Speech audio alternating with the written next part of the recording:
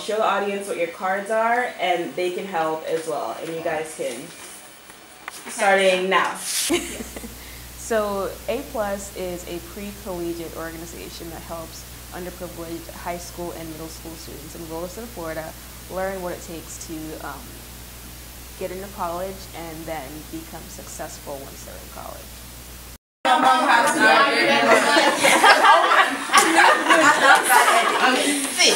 Good job, you guys.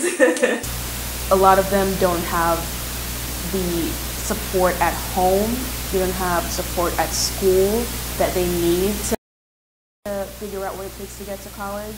So, but here they are hearing from people who know firsthand what it takes to go to college, what it takes to be successful there, and especially what it means as a minority to go to a school like UF or any other predominantly white institution.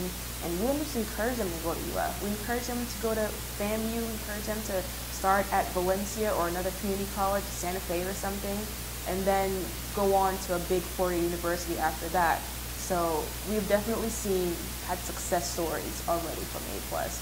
We've seen students go on to either FAMU or UCF or Valencia, and a lot of these students, they didn't even know. I know there was one instance where a kid was trying to go to college and he didn't know that he had to take the SAT to go to college. Star football player, and no one told him that he needed to take that important entrance exam to get into college. And it's like, you know, what is talent if it can't be put into effect, if you can't actually play on a sports team in college? What's the point of you having all that talent now? So not only does he not have a college education, he doesn't have his athleticism either. I think if people can get involved with A-Plus, they definitely should.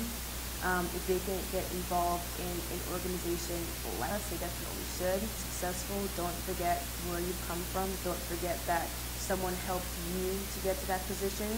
And don't just think that these kids are out there getting help from everybody else and there's these different organizations trying to help them.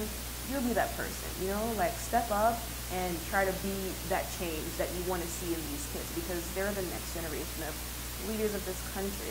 So we need to start molding them and helping them from as early as possible. So whether it's A-Plus or any other organization, get involved and try to help the next generation of